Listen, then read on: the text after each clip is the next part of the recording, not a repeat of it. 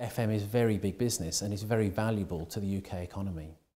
It's a hidden industry and we need to sort of come out from the shadows in a way. It offers so much variety in the role. There are so many diverse opportunities. The introduction of higher level apprenticeships is a really exciting time for the industry. So we're actually going to professionalise the industry coming through from school leavers through to later on in life. We've really got to think about how we can bring through younger people. Companies need to start investing in professional training. It was something which was very enjoyable and also helped to broaden my knowledge of the industry. You definitely see the value back in the workplace.